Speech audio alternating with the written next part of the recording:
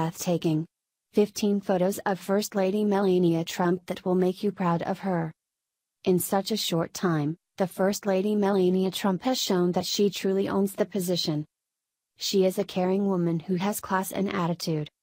Many people follow her clothing and fashion, and she never fails to amaze the surrounding crowd.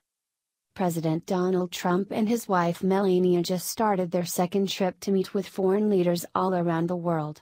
During their first trip, Trump shows that he is the true president of the United States. And once again, Melania Trump thrilled everyone with her fashion. Many people were amazed her by style and glamour. Prior to departing for her next destination, Warsaw, Poland and Hamburg, Germany for the G20 Summit, Melania chose the perfect outfit. According to the report from conservative fighters, Melania wore a pair of pale pink cropped wide-leg windowpane Valentino trousers, along with a black, long-sleeve knit sweater. The Valentino pants that she wore, retail for $1,790, as what Breitbart reported. When she arrived at her destination, in Warsaw, she wore a green suede Diane von Furstenberg coat. She completed her clothing with a graphic Diane von Furstenberg Arago silk scarf, which sells for $89. While defending the West with Donald, she wore a bright sleeveless decoupage midi dress from the Spanish designer Del Pozo.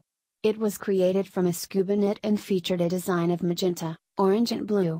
She wore purple Minnow Oblonic stilettos. When she attended the G20 Summit in Hamburg, Melania was clothed with a white 1920s-inspired Michael Kors frock completed with white pointed-toe Christian Louboutin stilettos. Of course, the liberals are always trying to find a terrible look from the First Lady, but she never gives them that satisfaction. She is always perfectly dressed and has a great behavior. As it looks for the First Lady of the United States and the wife of the President himself. Both Donald and Melania have shown great characteristics, and no one can deny that.